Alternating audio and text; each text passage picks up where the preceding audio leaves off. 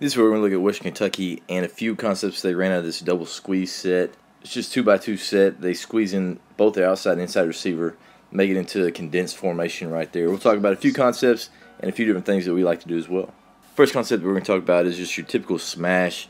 And the way that you really want to do it out of this condensed set, and a lot of times out of 2x2 anyway, is obviously you can have some kind of a corner, you can have an out, something to high-low the corner right there. Obviously right here with the condensed set, you're going to have to run that corner route. Can't slot fade, can't do all that stuff. You got to run that corner, get to that back pylon right here in the tight red zone, starting the goal line. And typically what you have to the back side, you can either mirror this route with a corner and with an out, or do what Western Kentucky does right here. They end up running a corner post, or it might just have been a straight post. It almost looks like he just runs a bang 8 to that second level, and then you got an out right there. So the way that we would do it as far as the progression is we get our eyes over here to the front side with just your typical smash. We go 1 to the out, especially out of this condensed set, 2 to the corner, see if we can out leverage it, and then right here you've got that post or corner post, however you want to run it, and you got that out right there to the backside. So you just go 1, 2, 3, and then it'd be very rare that we'd ever get back to this fourth look back here. Never really want to throw late to the flat, especially if you can't just see everything. A lot of times we're going to scramble, or hopefully our check down's getting out and working there to the middle of the field. But right here, we'll take a look. This is a clip here in the first game against UT Martin, and right here, as you can see, good quick release. One thing that you're going to want to see right here is this slot receiver. Both these slots over here, they make sure they slide in behind these guys. They slow down just a little bit. Let the guy that's over here running the post, over here running that corner, get in front of them, so that when they break that out, they've got some distance away from them. And right here, if you're going through the progression like we would, you got the out here, and you can see the corner comes down on it, outside backers down on it. Right here is basically a one high look from UT Martin, sitting in the middle of the field. They try to zone this off. What you see right here, whenever you look to the out, you got two guys there. This corner's right there. You got the safety on top of it. You just know there's a big void there for that corner post or bang 8. We'll kind of look at this route. This looks like he's running straight at it. Stems at him, puts his foot in the ground, circles around this outside linebacker into that window. Great timing right here by the quarterback, throwing it through windows, not over backers. So right there, it almost looks like his eyes are just down the middle, sees his safety work that direction. He knows that we're coming over here to that post route. Throws it through the window. Great adjustment right there. Stops his body. Makes the catch right there on that back hip. So again, just a smash route here out of a double squeeze look, and they're able to complete it right here in the tight red zone. The out corner don't like it. Now we're coming back to that post. Good timing right there through windows. Good catch right there by the receiver.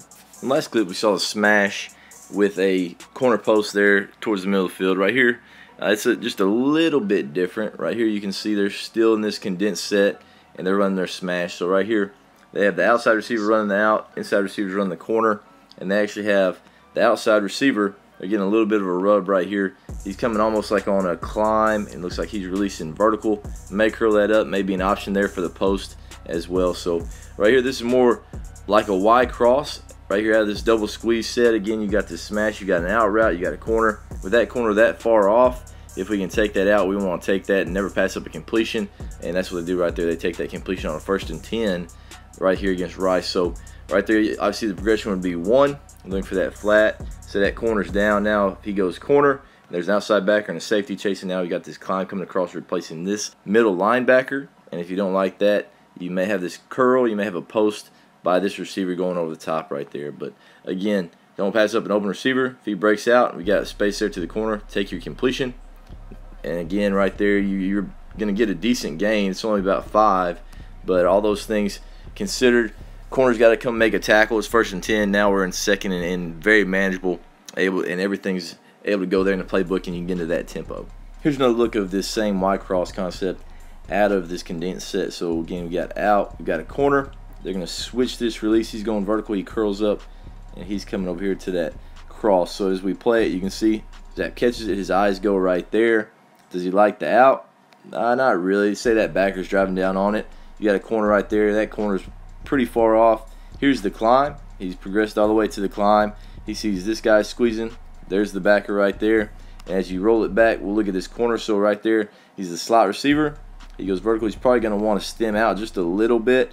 And right there, once he gets to about 10, he starts shutting down, curling through this window. You can see there's the inside backer, there's the outside backer, so he's just working through that window. Right here, running back probably has a little bit of a check swing, doesn't really get out. Everything's getting condensed right here. Obviously, really good D-line. He's actually able to step through it, throw through the window again, not throwing over backers, throwing through the window on that curl right on his chest. Easy completion right there for Western Kentucky off this Y cross. And look at the full thing one more time again, catching it. Eyes going to the smash, don't like the out, don't like the corner, don't like the climb. There's the curl, drill it through the window, good completion. There's another play here from West Kentucky, this double squeeze set. They run this concept a lot. They'll do that out of two-back sets, they'll do that out of doubles, trips, they'll do all kinds of different things. And what it really is they end up getting a little bit of a fly motion here, faking the jet sweep from this receiver. He's coming across, runs like a dig, could be kind of a post right there trying to hold those safeties. You got a wide wheel from this condensed set. A lot of times they're not condensed, but it's a really interesting look right here from this condensed set. So he's wheeling right there, trying to widen everything. Running back goes down the seam. West Kentucky runs more full verticals and out of different ways and out of different sets with switches and different things, more than anybody that I've ever seen. And then right here, faking the jet sweep. Now he's the check down right here. So as this is played, you can see there's the kind of the cross release right there. He's trying to get wide. This guy right here is getting wide, trying to stretch everything. And you can see this running back, as soon as that ball snapped, he's trying to get down that seam. So right there, quarterback gets a little bit of a fake. He's eyeballing right there just a little bit. He knows that's going to be dead. There's a lot of bodies there. With him widening, that backer just widens out. Looks like the corner's there. This outside linebacker, instead of chasing and doing all this, he just kind of sits there in that seam. Now he's sinking underneath that. So tons of bodies here for Army. Obviously a really good defense. Tons of bodies there. It's all dead. And the timing of it's not quite right as far as being able to get outside. I can't see if there's a corner over the top of it as well or not. But right here, everybody's getting a lot of depth. Everybody's pretty much covered up. Great job not being stingy and trying to take that shot the whole time. So right there, he just checks it down and gets it out there to the receiver that came in fly motion. And everybody cleared out because everybody was going vertical. So you had three verticals basically. There's kind of that dig. Now, whenever you don't like it, check it down right here. Give your guy just the opportunity. Again, the defense has to play it perfect, go through progression, and get a completion. Now we're getting a tempo still. So right there, able to get a completion 2nd and 5. Get that first down. Don't force it down the field and get an incompletion. Keep the ball moving downfield. And now you're able to go quickly as soon as this thing gets set. I'm sure they'll have a play and run it within the next about 10-15 seconds. I have this clip labeled as spacing concept. Lots of teams have been running this. I know I've seen Lane Kiffin and those guys run this as a condensed set as well, but all it really is the old spacing, just doing it out of different sets. So right here, he's just going to turn out, working space. He's running the arrow. So right there, you just got basically an arrow that's stretching the flat, and you're just high-lowing that guy as long as his backer doesn't just fly out to it. If that backer does fly out to it, then you've got your spacing working over here. He's working there, he's there, and he's going out there to the flat. So really, the progression is just going all the way across the field. 1, 2, 3, 4, 5. Just working the entire field here, working underneath coverage. And the reason being, lots of guys playing off right here. Looks like a little bit of cover 3. Right here, quarterback catches it, stretches the field right there. There's the out. He's working that space. Nice, easy completion on his body. As you can see here, if this backer would have been flying out to it, had that covered up, now we go here. If that backer's there, now you've got this spot right here.